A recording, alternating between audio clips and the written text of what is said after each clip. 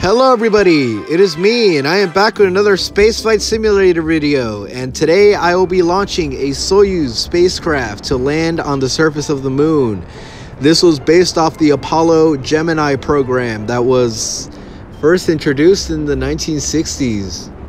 Yeah, it was to land a Gemini capsule on the moon, but it never happened because I'm guessing by then they built the Saturn V and stuff, and they were like, you know what, we're not gonna waste more resources on, modifying the Gemini capsule, so let's just build an entire, new system to land. And that's how we got the lunar lander. I'm guessing that's what happened. I'm not really sure. I'm not that of an expert with history and stuff. But we already jettisoned the boosters and almost everything in the rocket staging thing, and we just entered low Earth orbit. You might see that the third stage has landing legs on it. Well, that's for something else later in the video, which I won't spoil, but it's really cool and efficient. I mean, I don't know if it's efficient. It's probably the opposite of efficient, but I mean, hey, it looks cool, so yeah. And right here I had to do this weird Apollo maneuver just to turn on the RCS thrusters for the third stage, because they shut down as soon as I separate the Soyuz from it. Also, I kind of did that to push the Soyuz a little further, so I didn't have to do the burn with the three main engines on the Soyuz spacecraft. And there it goes, the Soyuz third stage. And yeah, you see just checking the fuel, and I'm like, oh my god, do I have enough fuel? But yeah, I do. And coming up and entering lunar orbit here. These long pauses mean that I ran out of things to talk about.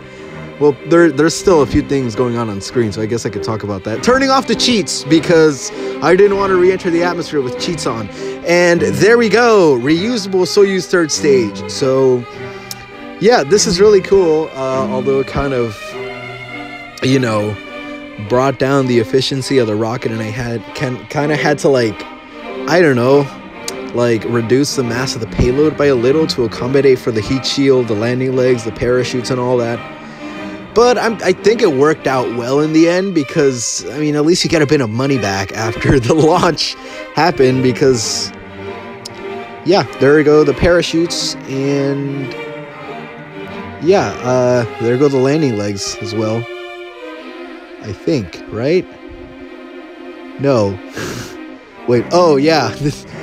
The sound thing, the thing I'm using to record, is blocking half of the video, so I can't really tell when something's happening. And we just faded across to the deorbit burn. So we're now coming down to land on the moon. Let's just pretend on this Soyuz is Alexei Leonov, even though he would probably be dead by now. But is Alexei Leonov dead? I think he is dead. I think he died back in 2019. I don't know. Guys, can you fact check this in the comments, please? Well, I know Yuri Gagarin died during like a Soyuz test thing, a pilot thing in 1966. They were protecting him so much. It's kind of ironic because they didn't want him to go to space ever again, because they were protecting him like so much, because oh yeah, he was this prized trophy for the Soviet Union. And, oh yeah, landed on the moon there.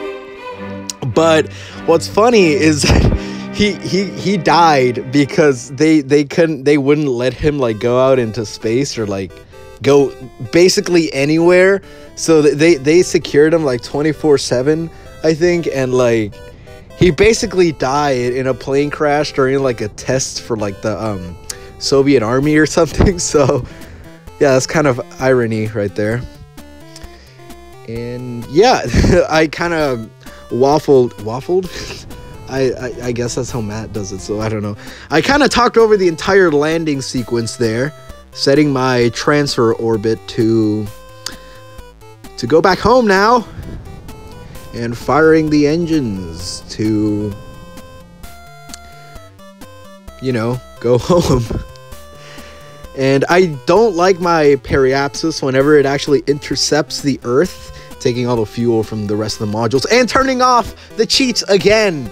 I kept enabling and disabling the cheats in this playthrough because, yeah, I kind of needed the cheats for the engines that were on the rocket that were kind of like clipped on.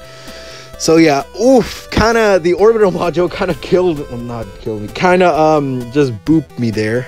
And I mean, it's fine, it didn't really damage anything, so yeah, that's cool. Entering the atmosphere at like 6,000 degrees Celsius. I don't know how the heat shield survived this. I didn't have cheats on, but somehow the heat shield survived. Maybe there's like a higher heat tolerance for certain heat shields, I don't know. But all of them say like they can withstand up to 6,000 degrees Celsius. I want to keep saying Fahrenheit, but you know, it's Celsius. Deploy the parachute there. You might have noticed that the capsule has little landing thrusters on it. I kind of like those a little early, but I mean, at least they work. And just any moment now, I'm about to jettison the heat shield. Just waiting. Oh, turns out I already had. Okay, so this is really funny because I landed in America, so yeah. Anyway, the video's done already, so yeah, I hope you guys enjoyed the video. Comment, like, and subscribe. Share it with your friends, and yeah, goodbye.